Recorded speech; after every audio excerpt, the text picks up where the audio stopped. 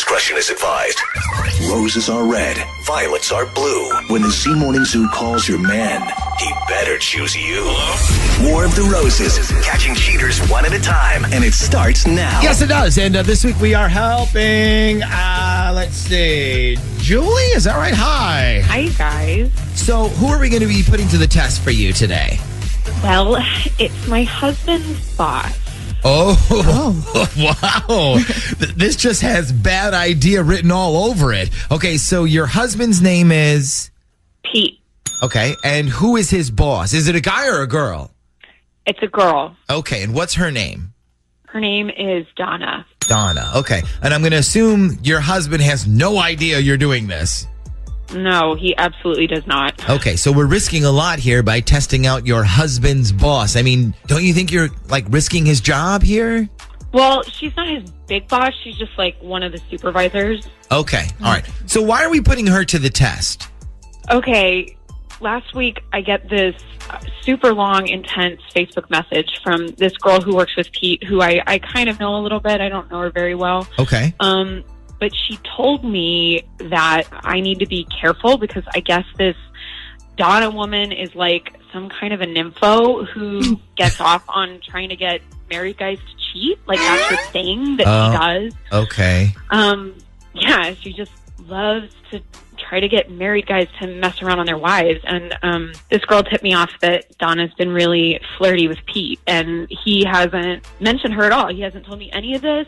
Okay, so you think there's a chance she's going after Pete?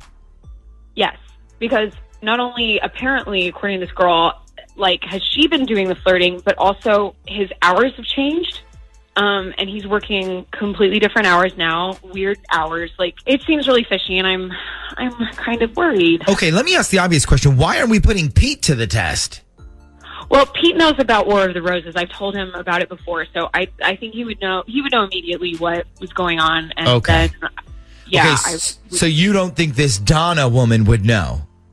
I mean, I don't know. I'm not sure. Okay.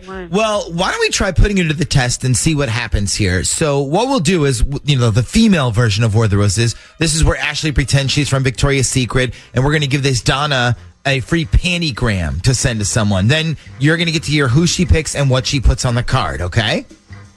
Okay. All right. Time for the 2 questions we ask every War of the Roses participant. Question 1, are you sure you want all of this on the air?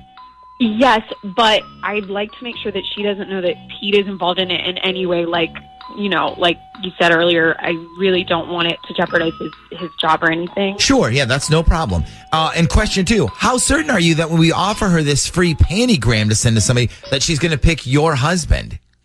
Well, I mean, I'm hoping she doesn't. Okay. And I see in the email you gave me 2 numbers here. Is one of these her cell phone? One's their main office number, and then one is her direct line. Oh, okay. All right, well, let's try the direct line. Dialing at random.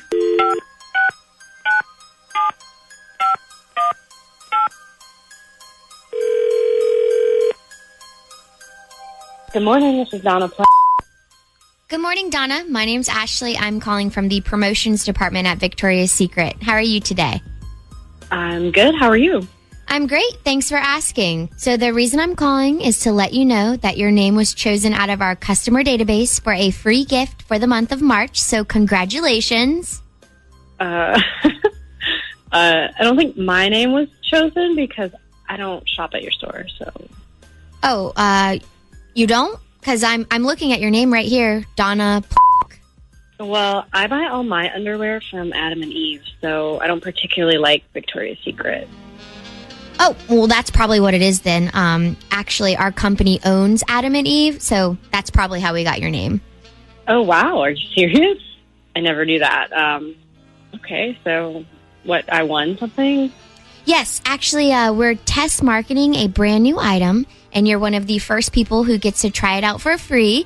It's called the Pantygram, and basically the way it works is we send the special guy in your life a pair of panties, like a super sexy telegram, and they come with a little note attached, and you can write whatever you want on it, like on the note, anything you want. Oh, okay. So like a slip in my panties under the table at dinner kind of thing? Yeah, sort of. I'm sorry. Do you want to give it a try? It's absolutely free. It's not going to cost you a thing. I don't know. I mean, honestly, I'm not a big panty-wearing type of girl, you know? Well, you're not really wearing them. You're actually sending them to your man. So it's like a sexy reminder. So you could send them to him with a note that said, thanks for last night, or can't wait for this weekend. Yeah, no, it's just, he wouldn't think they were from me because he already knows how I feel about panties. It's just not me. Can I send something else? Sure. Well, what did you have in mind?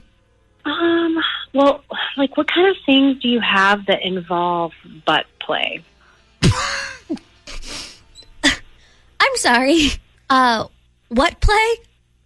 Butt play? You know, like a dildo or a butt play? Like, can I send something like that? No, I'm sorry.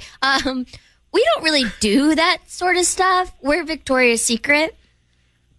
Yeah, but I order all that stuff from you guys at Adam and Eve. So you said that's you as well, right?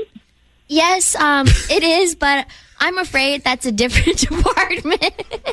I'm sorry. I gotta hang up. I can't do this. The butt thing. I gotta hang up. Just hang up. Okay. Oh my God. I'm so sorry, Julie. I don't think that has ever happened to us before in the history of doing this. It's okay. I'm sorry.